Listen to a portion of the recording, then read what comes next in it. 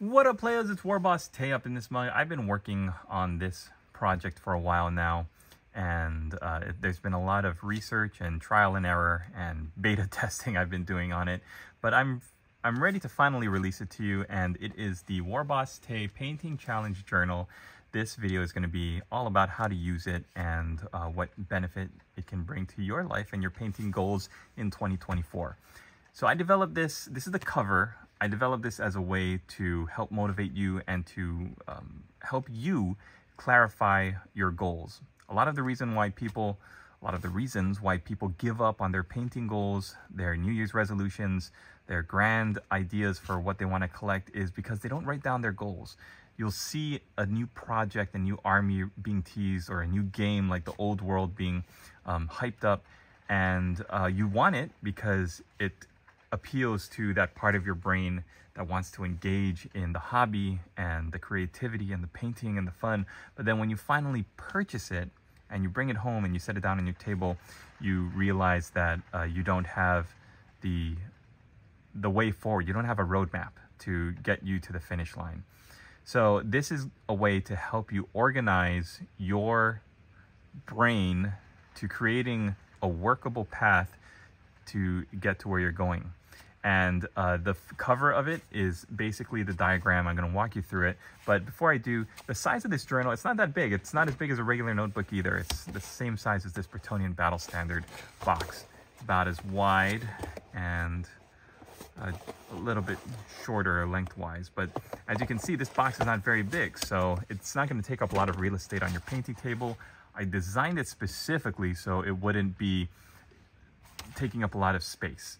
And it's got this spiral on the side, so you could turn it to any page of what you're working on and have that be just as compact as you need it to be here on the side. At the back of it, there is a section with these two pockets. The reason for this, I believe, is because as I get older, one of the things I find is that I can't rely on my memory as much as I used to when I was just painting for fun, living at home with my parents, and I had nothing better to do with my life. Now that I've got a family and all these grown-up responsibilities, I cannot be bothered to remember where the shading was from the ends and the tips of the feathers to this part, like which part was lighter, which part was darker. I can't remember that.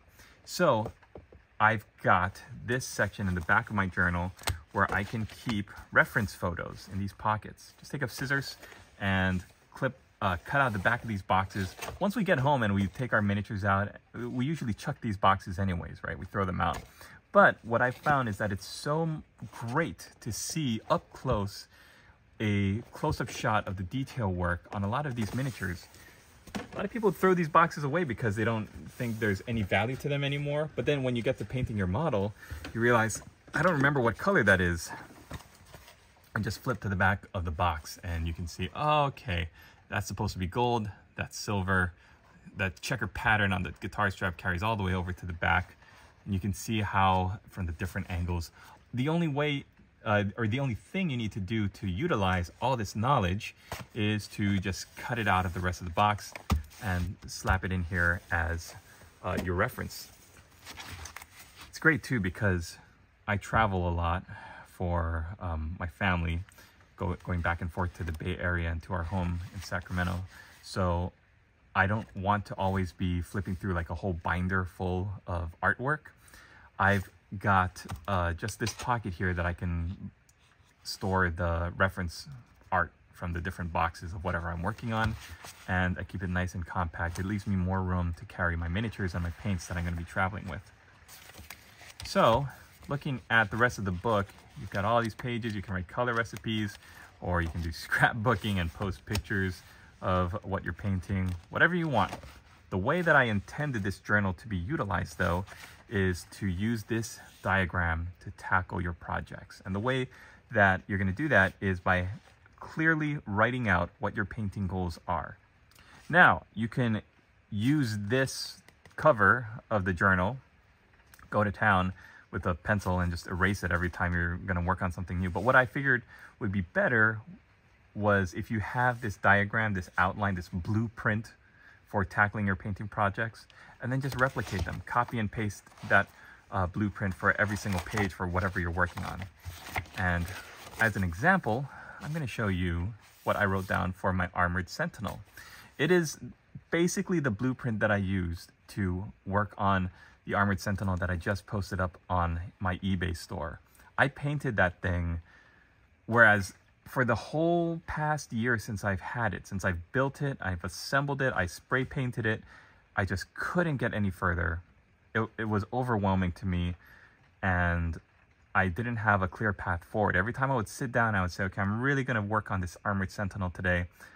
I just couldn't do it. And the reason why was because I felt like I'd hit an artistic roadblock where I had all this potential, right? You have a pile of potential. I had this potentially awesome Armored Sentinel, and I just didn't know how to chisel away at that so that I could have the product that I wanted. The product in my brain I felt would be unachievable, so it was better to just leave it primered and not touch it. And I think a lot of us feel that way about many of the projects in our bins. Many of the miniatures we've started painting, we just didn't finish.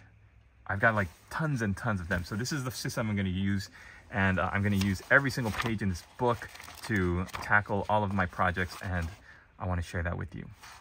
All right, so as an example, fully painted Armored Sentinel, that's my painting goal. You break it down into 3 targets. My targets were base coats, shades and highlights, and then technical. You can't get to the technical until you do the base coats. You can't get to the shades and highlights until you do the base coats. It goes in order. Your 3 targets are in chronological order. And to achieve those targets and move on to the next one, you have action steps. So I knew that in order to get the base coats done before I could get to the shades and the highlights, I needed to block out where on the Sentinel the black areas were, the black casing, the black of the plasma cannon, the silver bits. Where were the silver bits that were specifically painted in lead belcher rather than the green armor plating that's the standard for Astra Militarum vehicles?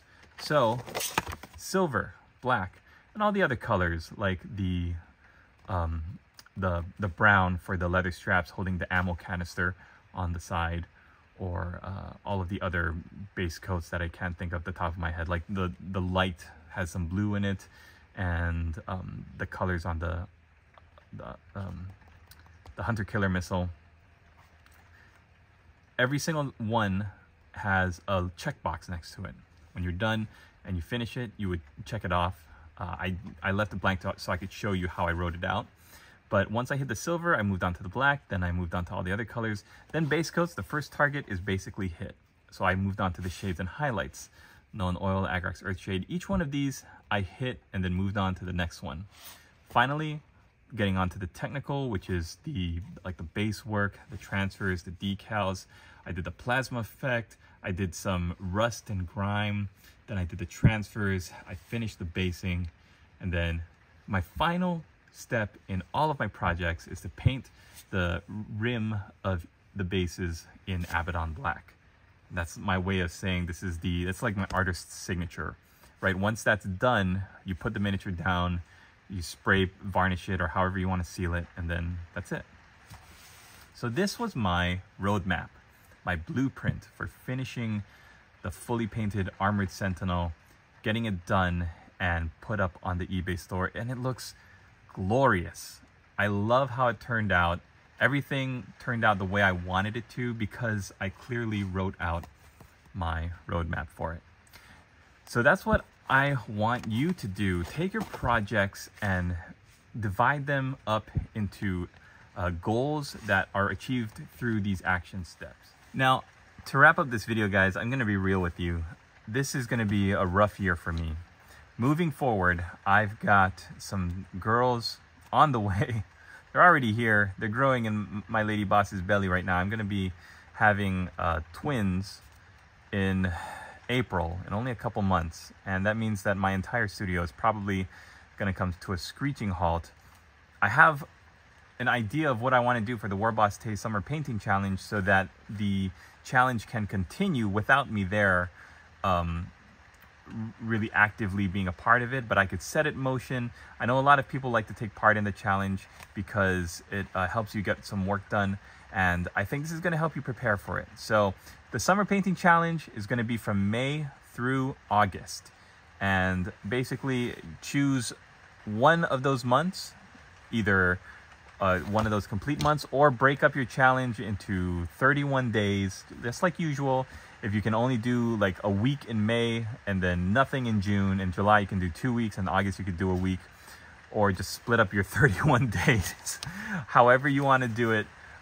We want to get some work done. We want to get some miniatures painted, and we want to finish our projects. I hope that you check out the link and get one of these journals so that you can join me on your own and work on your miniatures. It could be as small as one single figure. It could be as large as an entire army. Whatever you want to accomplish in 31 days of hobby time, then that's what this journal is supposed to help you to do.